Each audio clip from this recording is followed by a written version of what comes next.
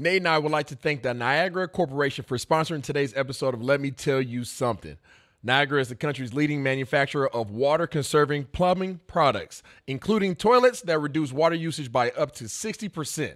Niagara products were originally designed just for plumbing professionals, but they're now available for homeowners as well. So, if you're remodeling your home or constructing new, check out niagaracorp.com to get long-lasting water savings.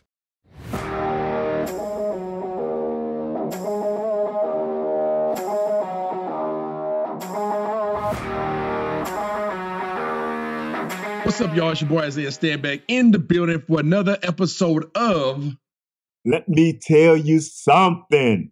And y'all know when y'all hear that, that's my big dog, Big Nate Dog in the building, holding it down per usual. The man himself, the legend, all right? Over there in the Mr. FAMU. Mr. Wiley, Texas. He tried to pull out that Wiley, Texas. That's hard to remember. It ain't like saying Dallas or LA. You know what I'm saying? Or the big city of Austin. It's like, where's Wiley? Oh, that's northeast of Dallas. You know, just I don't be knowing where all these towns are. The state is too large. You know, my state isn't that large, so I don't know. Huh? Washington ain't large? Washington's not that large, man. We go 5 hours from West Coast to the East Coast. You can spend 10 hours on a road trip with Nate Newton, and you still not gonna hit the edges of Texas. I hear you, man. You know what I'm saying? Texas is pretty big now. Wow. It is.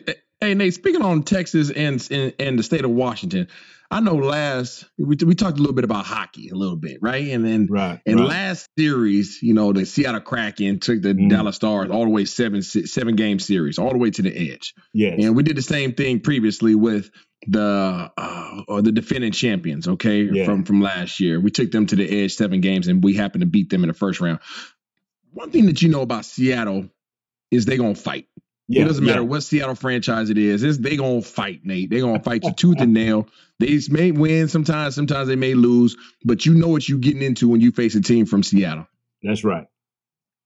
Do you feel the same way about Dallas organizations? Not always. Well, why is that, Nate? Nah.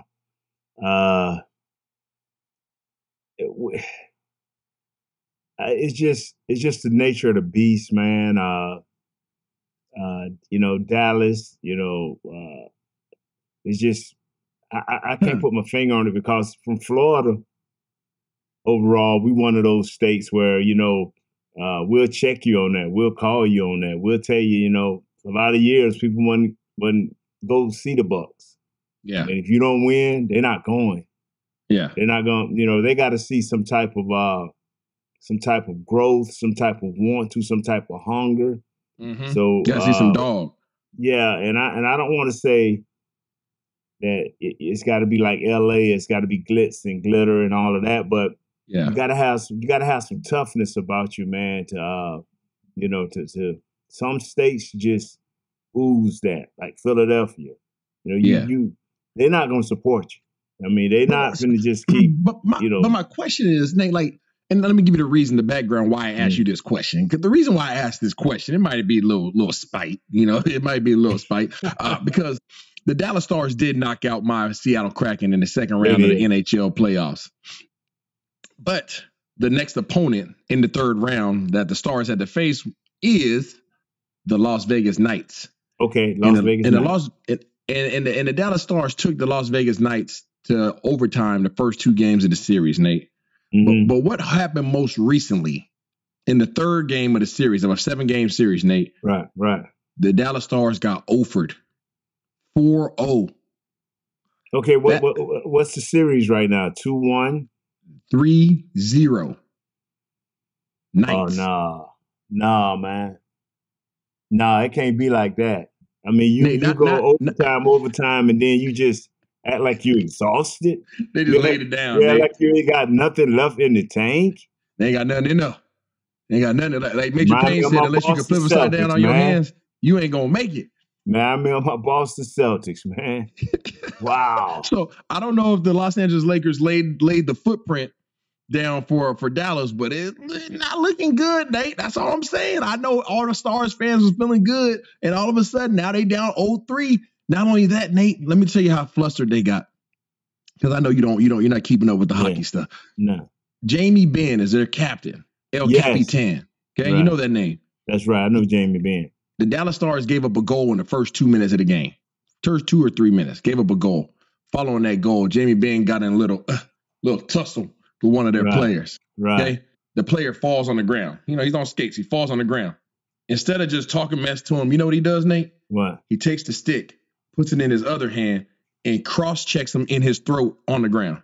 Wow. He frustrated. Jamie Benn frustrated, man. Is that how you do it in the NHL? No, that's pretty dangerous, man. That's what we call Bush League, Nate. You know, we call it some Bush League. That's Bush League.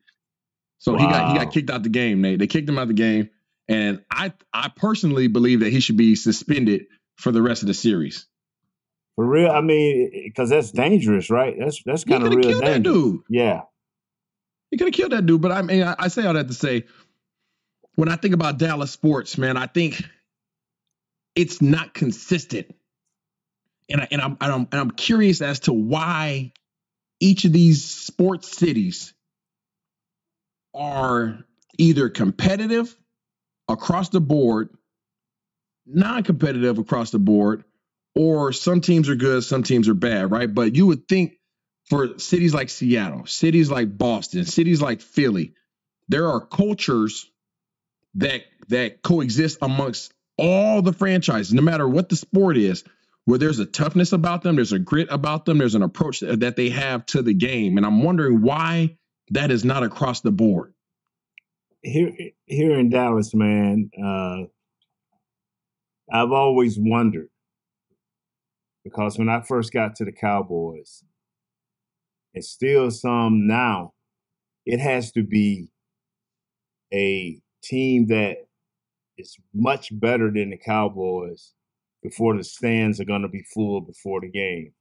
If they think you equal to the Cowboys or less than the Cowboys, it'll be middle of the second quarter before everybody's in the stands.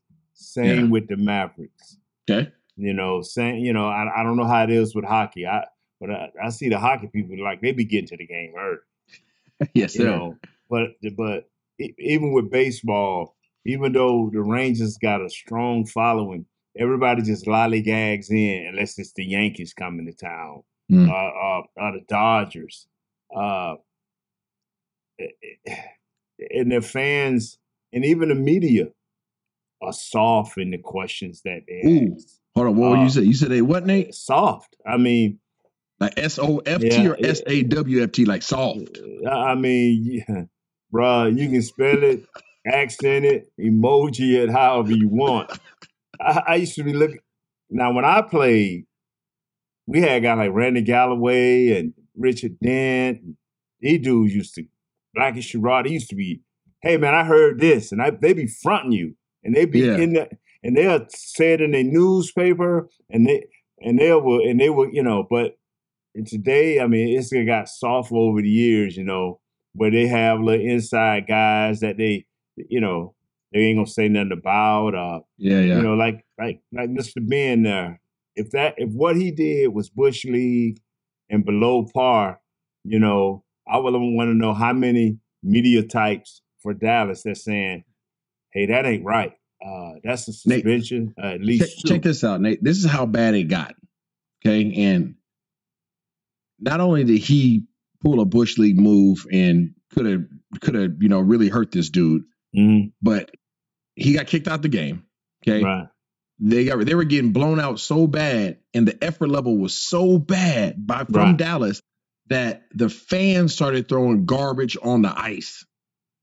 Wow, they had to stop the game and clean it up. Stop the game and clean it up, Nate. So the combination of both of those things, the owner, CEO, whoever it was, came out the next morning and put out a statement. And the statement was to apologize not only for Jamie Benn, but also for what the hometown team crowd did to disrupt the game. Right. I'm going to tell you something. You know, I told it takes a certain athlete. First of all, I'm moving to the side a little bit. I'm gonna move Okay. bar a little bit. It takes a certain, like I tell people, anybody can come play in Dallas, whether it's for the three major sports, baseball, basketball, football, and now that you're into hockey. Anybody can come play in Dallas sports. Okay. I tell people, everybody can't play in New York. Everybody definitely can't play in Philly. Yeah. Certain players know I can't take my talents to this town. Why? Because the fans don't play. Ooh. They demand more, they ask for more, and they want to see it. And they will take the blue collar worker, a la Philly. They'll take the blue collar worker and live with that till they can get something better. Then to take the guy that's, oh well, ho hum, media gonna ask those questions. The radio stations are, they. I'm gonna tell you how good they are. As much as we hate Philly, their radio broadcast teams are always ranked amongst the top 10, no less than the top 15 in the nation, because they're gonna ask what the fans feel. Okay. It ain't no. And that's interesting, Nate, because I'm not sure if our listeners understand that there's a relationship between the media and the players, and the media and the organizations. I mean, at least here in Dallas, they're pretty tight knit. Yeah, they still have a job to do. But if I am a member of the media and you being Nate, you're the player, I still have to be cordial with you, so that when I do have some questions that need to be answered, that you're actually willing to actually answer them. Yes. I can't. The Dallas media doesn't necessarily drag the Dallas sports icons, right? They don't drag their players. So what you're saying is, in Philly and in New York, they don't give a doggone. It's the accountability factor. Oh yeah, I mean, because John Wick, better known as Aaron Rodgers, better known as John Wick. You let him have 2 or 3 bad games in New York. He can be out with that pretty girl on his arm if he won't. He'd be like, "Hey man, you need to get off that throwing arm because them 2 interceptions you throw this past week." They'll be in the restaurant telling him this. What about that dare walk up to Dak in no restaurant trying to tell him about who he got on his arm, let alone why he throwing all these interceptions? Yeah. It's just, I mean, the thing is, you can't play everywhere with that. You have to bring that high school mentality, and what I mean by that is not that old bush league stuff. I'm talking about that determination you had when you was in high school about getting to the pros. As guys matriculate their way up the ladder, they get in college and they get a little less. The desire is still there, but the determination, I would do anything to get there, kind of leaves guys, because the money is bigger, which is all relevant. It was big to us back then, but it's a certain amount of hunger. That, See, I'm glad you brought that up, Nate. Some teams and communities want. I'm glad you brought that up, because I know some weeks back we met with a gentleman from the NIL about the NIL, right? And my NIL pay, and talked about how these players are now getting paid, and the big universities are really their recruiting has gone to a whole nother level, because now the business aspect. Watch stuff that now, right?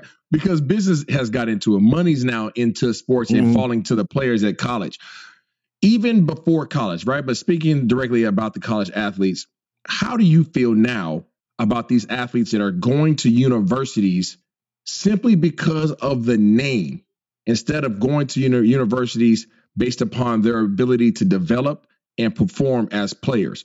Some of these competitors in high school or a lower level, working their way up to high school and then being able to have opportunity to go to college, they're going to university, even knowing that they're going to be second, third string, not even touch the field, but they want to just wear that brand on their chest. How do you feel about this type of athlete now that exists versus the athlete that you grew up around competing against every day? And I'm going to be honest. If you're a kid with no guidance, I feel sorry for you. You have no parents, nobody that of authority that can help you. I feel sorry for you, because when you fall, the fall is going to be great. It's going to be like an avalanche, and it's going to pile on you. If you're a kid with some type of guidance, some type of authority, parents, that authority, wow, are you really going to miss out on what this kid should be gaining as far as advancing himself in his career, not football, but I'm talking about in his academic career or in the character of person he gonna be. Is this person willing to accept the responsibilities, which I wasn't as a pro athlete, and it took me a long time as a grown man. So I'm looking at these children now with a lot more quicker than I ever thought. So now what do? Now, when these kids start tumbling back to the crib and looking at you with that, like a hoot owl, what do I do now? What happens now? I'm serious. What do you do? And I think about that, and and and I know you don't want to hear it, but it has no Christian base, no Christian base. Now we got to deal with the mental aspect of this thing because they have no Christian base to fall back on. No beliefs, no basic human beliefs of what's right, and no godly values of what's right. So now these kids, and I'm talking about there's two categories: those with authority, that's greedy, parents, people of authority, and then these kids that just see it. I'm gonna get my bag. That bag gonna get real empty after 3 years if you don't turn out to be the kid you think you are. No, I think you're absolutely correct on that, Nate. I think people are chasing the wrong thing. And to that point, you and I are both believers. The foundation and the principles are not in place. So they don't have anything to rest on. They're being distracted by the things of the world, and it's taking them off the path that they're supposed to be on. Right. But even before the collegiate level, right? I can bring up my daughter. My daughter is 11 years old, and she's a soccer player. And at around 11, 12 years old, it starts getting a little crazy in the soccer realm. Okay, the soccer realm, it starts getting wild. You'd be surprised, Nate. These kids getting recruited at 11 years old, like you in college. Like Nick Saban showing up, like Nick Saban did that to a kid. Yeah, I understand. Absolutely. I believe. Yeah, because you got all these clubs, and this goes across soccer, this goes basketball, baseball. At least here in Texas, athletics and youth athletics are absolutely insane. So it's very competitive, and anytime you're in a competitive field and you have a lot of options, a lot of choices, teams are going to come get you if you got some skills. To the parents, what would you say, Nate? To the parents that are trying to decide on where their kids should be in terms of their competition level that they're going to be surrounded around, based upon their coaching and based upon their comfortable, the state of being comfortable, right? Having to get out of their comfort zone to be in a more competitive environment, to have that drive, to be challenged every day, or should they remain as a top dog or where they're at? I'm going to tell you this here. First of all, know your child. And once again, it's two categories. It's the supervised and the unsupervised. If you're a good parent or somebody of authority that care about this kid more than the glamour, know your kid's maturity level. I see a lot of people advance their kids. Oh, well, I'm not going to let her play with the 9-year-olds. I'm going to take them to the 11-year-olds. Okay, now when they become an average person, how do you handle that? Are you going to be that parent that sit down and try to explain to them why you're doing what you're doing and hope that they buy in? Or you say, okay, let me give her another year at 9-year-old, and then when she get 10, I'll take her to the level. And so you have to look at each child. Isaiah, I know you have people walk up to you all the time asking for advice, and I try to give this same advice. Who and what are, I'm trying to put it right in English terms. Who is your kid? What is their mentality? How close are you with your kid? Is he a follower? Or is he a potential You're talking about leader? the characteristics now. So all of these things, so all of these things come into place.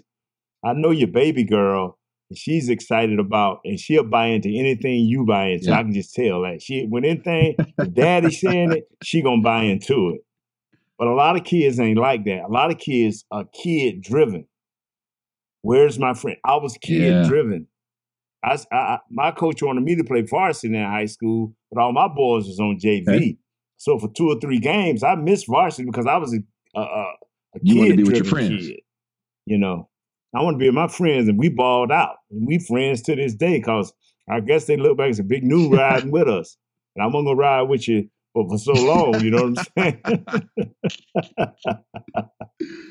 Yeah, so you got to know your kid. You got to be linked into your kid with all these sports because I'm telling y'all, sports win. But go ahead on. No. You're hitting it on the head. I'm kind of curious because there's so many parents now whose kids are in athletics, and you have these parents that are YouTube warriors now, and they think that they can go watch everything on YouTube and all of a sudden be an expert to teach their kid and know what direction to push their kid.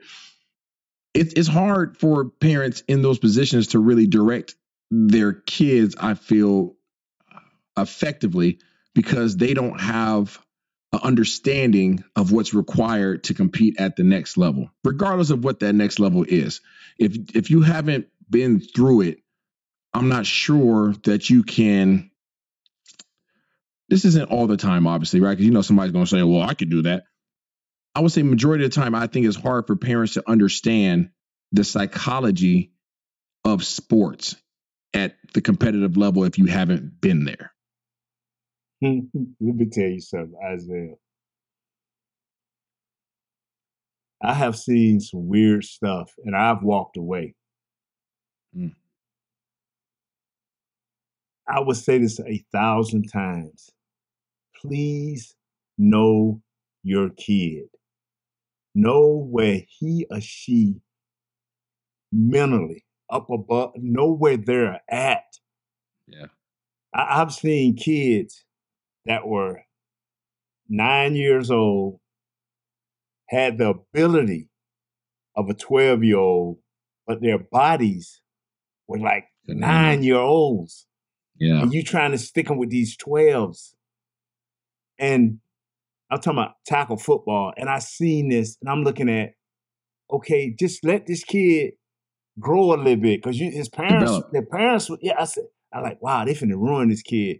And before the practice was over with, the kid over there shaking his head. And I'm going to tell you the story. Let me tell you the story. Go ahead. Let me tell you something. I used to ride by this park on my bike years and years ago. And I saw this kid, man. Oh, bless his heart. Had all the heart in the world. I want to say he was about the size of your little girl, man. But a kid was like 5 inches taller than him, about 20 pounds bigger. And this coach was like, tackle him.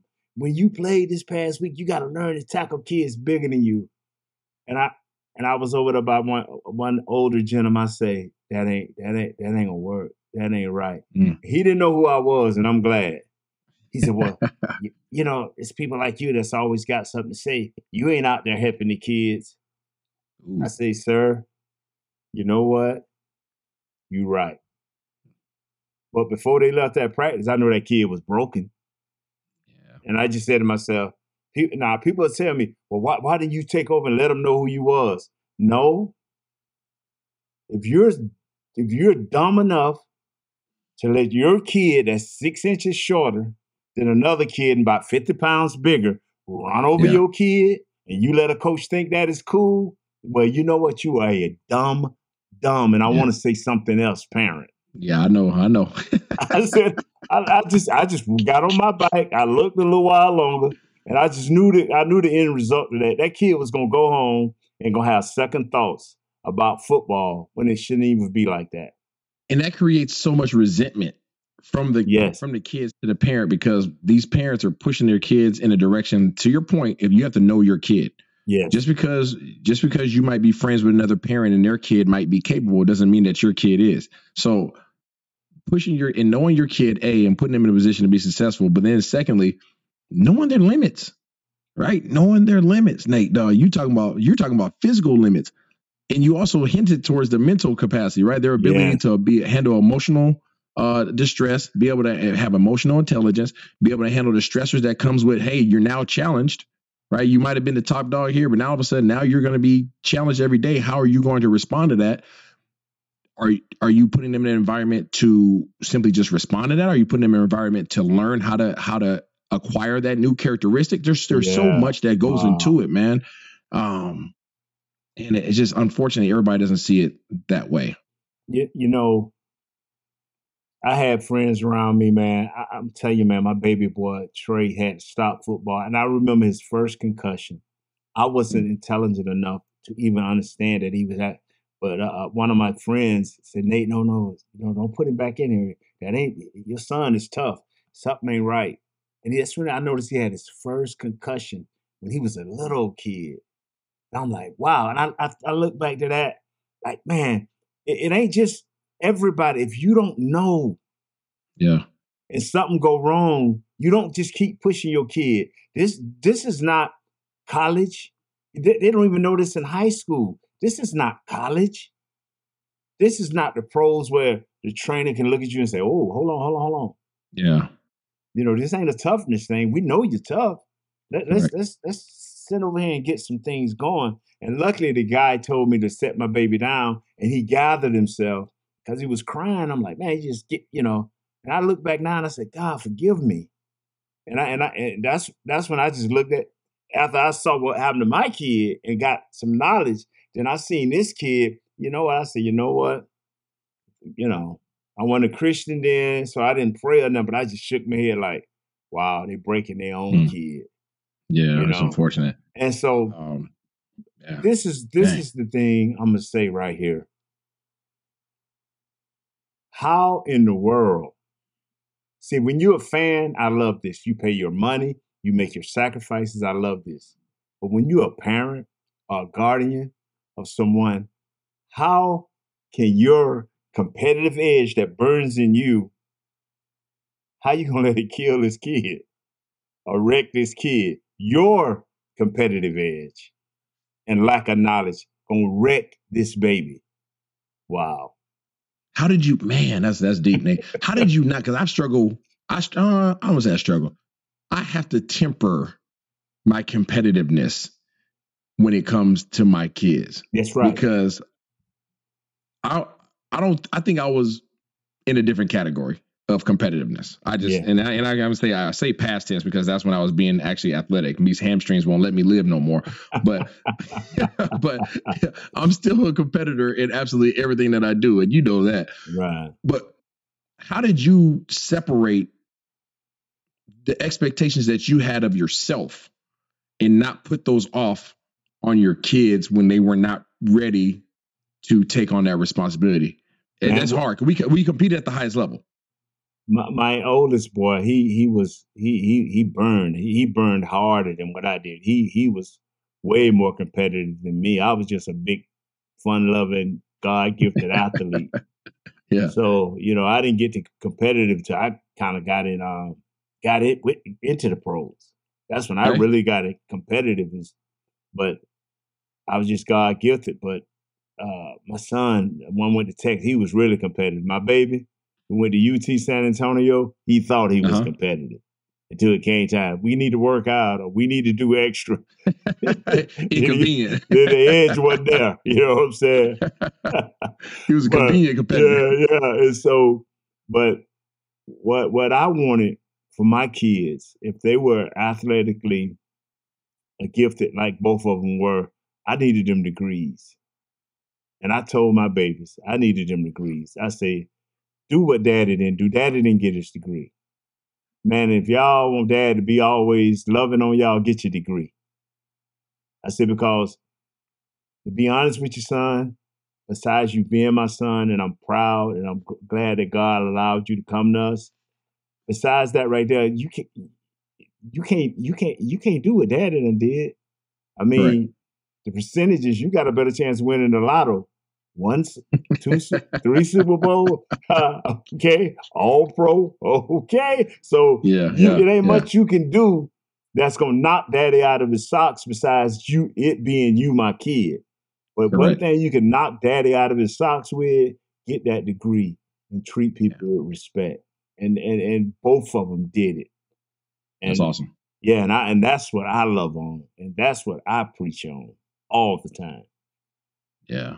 I know one of the things that I kind of coach on before we get out of here is just, to that point, we were blessed enough to be gifted with talent, but also be gifted with a drive and a work ethic that allow for us to play at that next level. And, but you and I both won Super Bowls. You won many more than I did, but we both were successful to the highest. We got 2 or 3 of them among us, huh? Yeah, we're a Super Bowl team, man. Yeah.